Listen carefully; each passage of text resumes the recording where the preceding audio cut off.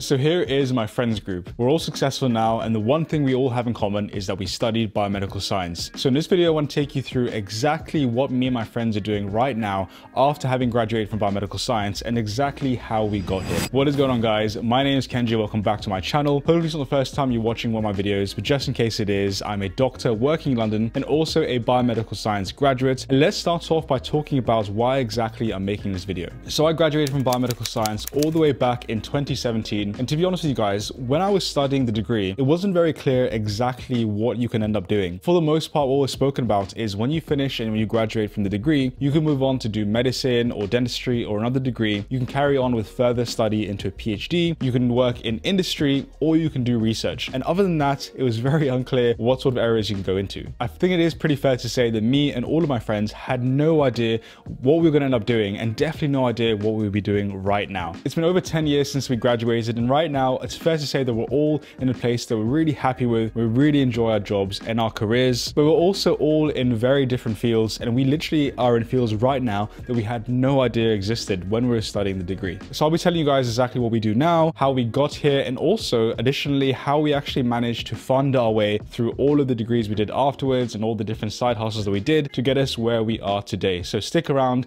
and let's go ahead and get started. So let's start off with probably the easiest route, and I'm sure a lot of you guys know that you can actually go via this pathway. So we're going to be talking about all the people who studied biomedical science and then moved on to become doctors, including myself. So let's take me as an example. Immediately after graduation, I actually went on to study medicine. So I got onto the undergraduate program at King's College London. I did that for 5 years and then graduated to become a doctor. Nice and straightforward, nice and simple, somewhat. And in the process of actually studying biomedical science, I funded my degree, or at least, paid for my living costs by doing loads of jobs. So I worked as a bartender, I worked in a Mexican restaurant, as a waiter. I did loads of these sort of general jobs and side hustles that helped me fund my way through biomedical science. And then moving on to medicine, I was obviously a graduate, so I wasn't eligible for a maintenance loan, only a tuition fee loan. So in terms of my maintenance, I initially got help from my parents, and then later on I started this YouTube channel, and thank God I made some money with the YouTube channel. So from around second or third year onwards, I was actually able to fund myself through the money and the side hustles that I was getting. And now I'm a doctor finishing off my second year, and that's exactly what I did after graduation. Similar to me on this path was my friend Sean. So some of you have probably seen Sean over on my YouTube channel as well. And Sean is actually an international student. So he came abroad from Botswana. He did biomedical science with me as an international, and then he got into the University of Central Lancashire to study medicine. And after graduation, he did the exact same path as I did. He's also in his second year of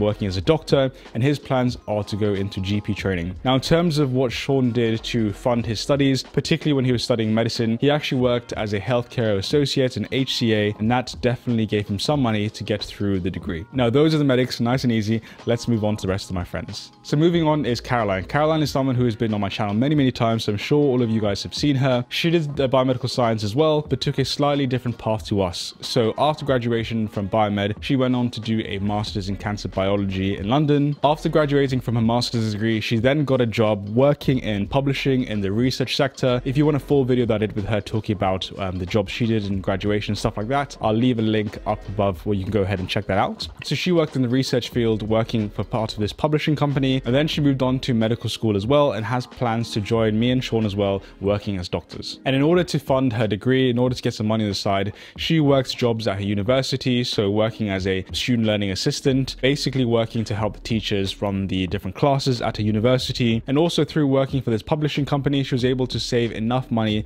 to then pursue her dreams in medical school. Next up in line, we have Jason. So Jason took a very different route to us medics. So he did biomedical science like us, but then afterwards he moved on to do a master's in bioinformatics. So I'm not going to go into details of what bioinformatics is. It's very complicated. I barely know it myself, but definitely go check that out if you're interested. After doing that, he then got a job immediately working in bioinformatics again as a data scientist. He then, in between jobs, actually took some time off to travel the world, enjoy life a little bit. After that, he then moved on to his next job, again working as a data scientist in a bioinformatics company. And that also is based around research, so it is a research company, and there he is working as a bioinformatician. So that's another amazing area you guys can get into. If you're not really someone who enjoys working in the labs, working with cells and in a wet lab, and you prefer all the data that happens around research, because all of the research that people do, when you're dealing with cells in the lab, you need to analyze those results. You need to turn those actual results into things that make sense sense to prove your research is right or wrong. And it's these bioinformaticians that look at the data that you've gathered from the lab,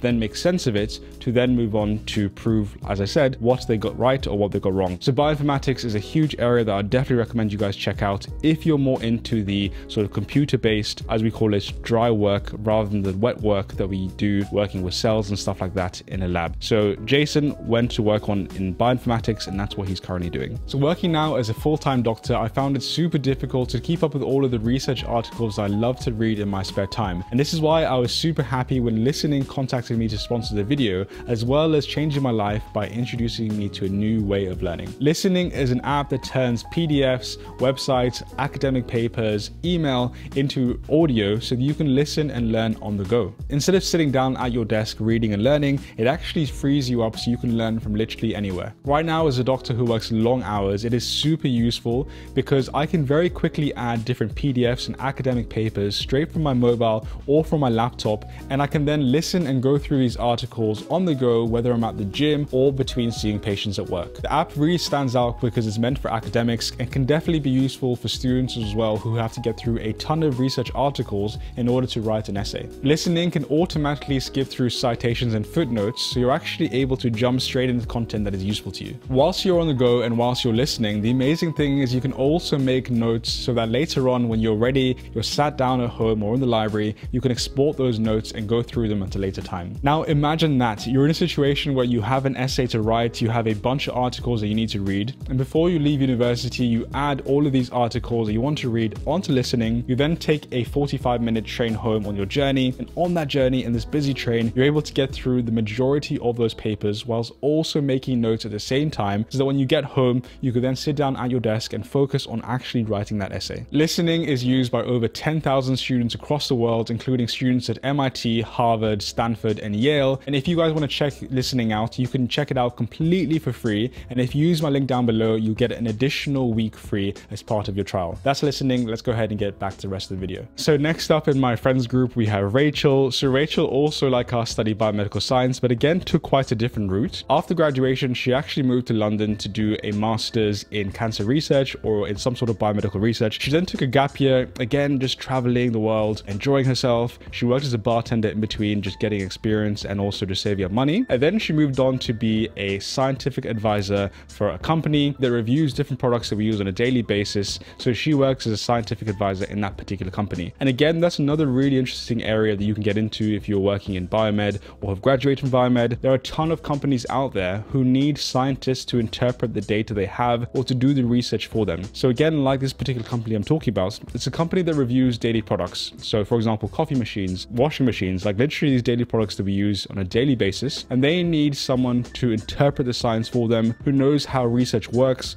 who can go onto PubMed and look at the evidence that says that this is, the coffee is healthy for you, for example. And they will rely on these people to then write articles for them and basically just to do all the translation from the scientific research to the lay person. So there's a huge number of jobs out there for people who are looking to be scientific advisors or work in the consulting area. And that is Rachel. She's absolutely loving it. And let's move on to the next person, who is Phoebe. Phoebe had a very interesting route that I'm just astonished by. And again, very different, or at least somewhat similar to us, but then took a very different turn. So she did biomedical science and also decided to apply to medical school like me and Sean. She successfully got a place in medicine and everything was planned to get into medicine and become a doctor. But then she changed her mind and decided that being a doctor is not for her. And she actually wanted to go down the route of psychology. So she wanted to be a social worker. She felt that social work was her calling and not necessarily medicine. After deciding she wants to do some social work, she then moved on to do a master's degree in psychology. After doing that degree, she then moved on to do a postgraduate diploma in social work.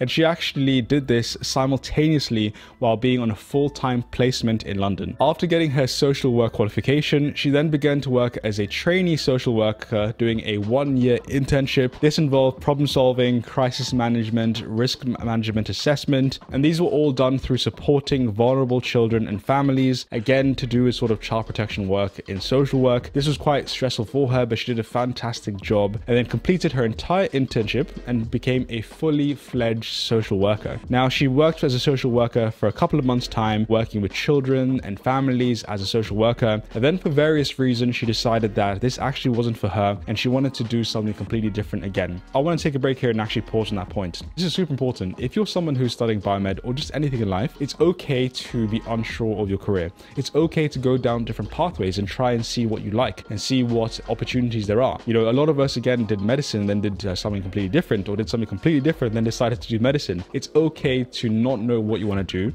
and it's okay to actually just try out different things. Sometimes it's actually better to make a bad decision than to make no decision at all, and that is something I really encourage you guys do. She actually decided to not pursue work as a social worker and decided to actually go ahead and do a master's in data science in university. After completing her degree in data science, she then actually went on to work for a data science company and is now super happy in that area of work where she's working. And Phoebe's journey is super inspiring, honestly, guys. You know, she did biomedical science and then decided she wanted to be a doctor, got into medical school. She then decided actually it's not for me, went on to do work as a social worker, decided that's not for her, and then finally she found her calling in data science. And that's okay. You know, I spent 5 years in medical school. Within that 5 years, like 5 years is a lot of time. People can spend maybe 2 or 3 years investing into something they think is their future, and that gives them an answer as to whether or not this is something they can do for the rest of their life. So I find her story honestly very inspiring, and she finally found her calling, and that's where she is right now.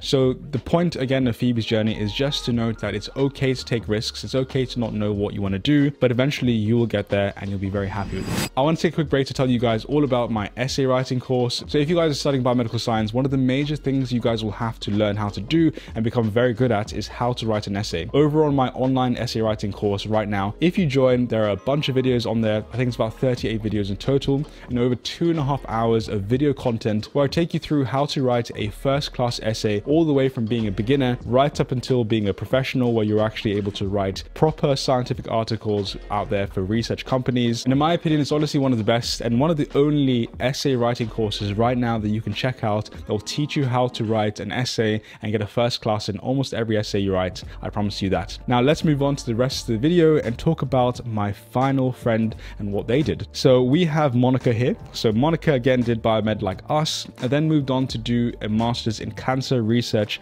I think in particular it was cancer genomics and pathology. At the same time, she was actually working in a Mexican restaurant trying to save up money, similar to what I did as well. She stayed at this restaurant until she actually found a job in the field that she wanted to go down and wanted to work in. She finally found a job as an associate site manager, essentially working in clinical trials and helping them run smoothly, and she really enjoyed that. She worked her way up through the company to eventually become a clinical research associate, and we'll talk about that in a second. She did this for a couple of years' time and then decided to do something completely different for a while. She actually decided to become a personal trainer for a couple of months. She got a personal training qualification whilst also working full-time in the research area. She then worked as a personal trainer, really enjoyed it, but after a couple of months actually decided to continue work as a clinical research associate while still maintaining her interest in personal training. Now Monica really enjoyed clinical trials. That's why she joined this job as a clinical research associate, and again, this is a fantastic area to work in if you want to do biomedical science. In research in general, there are a bunch of clinical trials running, and if you're watching this video, I'm sure you know what a clinical trial is. And in the clinical trial, you have researchers, you have participants or the patients, you have doctors.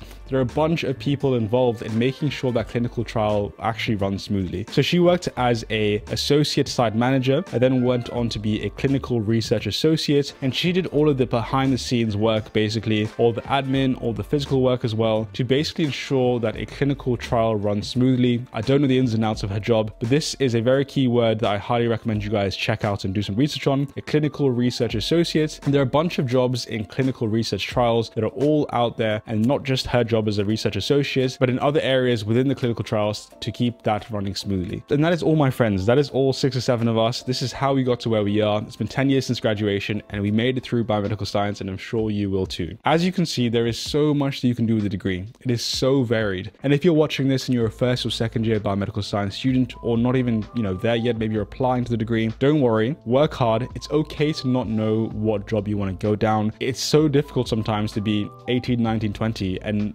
really try and think about what you want to do for the rest of your life. It's okay to make a bad decision. It's okay to just try, one career out and see what it's like. And if you don't like it, it's fine to completely pivot and move on to another degree completely. What I will say is work hard in biomedical science, put your effort in and try your best. And if you do well, then you can move on to work anywhere pretty much. It's a passport that will allow you to get a job in so many different areas. My goal was to make sure that I get a first class in my degree. I didn't care about all of the different modules. I didn't care about all the work I did. However, I knew that if I got a first class in this degree, I can then use it to make my life something completely different and go down the route that I want to go down. So that's my advice for you. I hope this has given you guys a bit of clarity about, what you can do with the degree. If it has, make sure to give it a thumbs up, leave a like down as well, and make sure you're subscribed to never miss another upload. Thank you so much for watching, and I'll see you guys on the next one.